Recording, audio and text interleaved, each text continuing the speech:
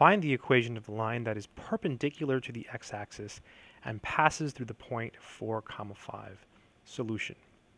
So the thing in this problem is that they tell you that it's perpendicular to the x-axis.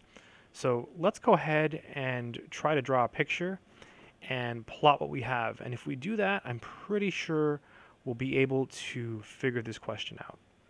So here's the y-axis, and here's the x-axis. So we have x, and we have y. And we know it passes through the point 4, 5. So let's go ahead and plot that point. So from the origin, that means that we have to go right 4, so 1, 2, 3, 4, and up 5. So 1, 2, 3, 4, 5. And then we put a dot here at that point. So this is our point, 4, 5. Okay, now we have to carefully read the question again. So we've used this information. It's perpendicular to the x-axis.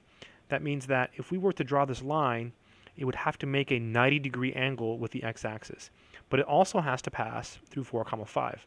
That means that this here must be the line, this blue line, this must be it, because it makes a 90-degree angle. Oh, but now we have the answer.